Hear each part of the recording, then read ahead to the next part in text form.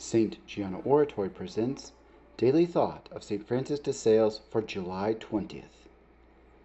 It would have been a good thing if you had knocked down and trampled the infernal dragon under your feet like St. Margaret, and had clutched the cross strongly to your breast, with your eyes fixed on heaven. Do not force yourself to destroy pride, but rather make sure that you practice humility, exercising it in humble actions, and have no doubts, because so long as you hold the cross in your arms, you will trample the enemy under your feet. From the life of St. Francis de Sales.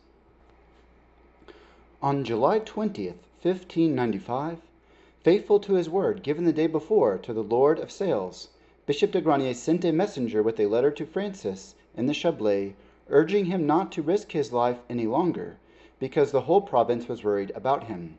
He then asked him to communicate with him and give him the true state of the mission in that country. The reply of the generous apostle was presented in the process of canonization by Francis Favre, secretary of Bishop de Granier. Here is the translation.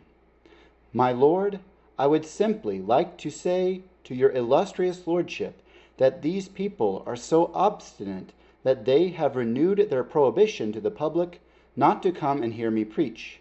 In this way, when we realize that several would like to come, at least out of curiosity or for some residue of love for the faith, we must be convinced of the obstinacy.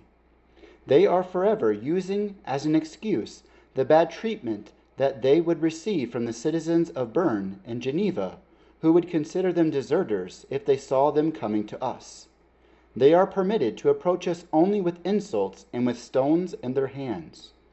So, you can see that in our talks, we not only have to combat heresy, but in the first place, the love of the world.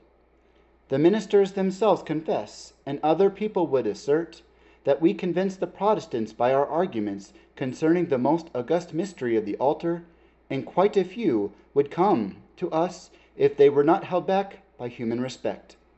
But with a bit of patience, we hope, my Lord, to see the strong army that guards the house thrown out by someone stronger than all, namely our Lord Jesus Christ.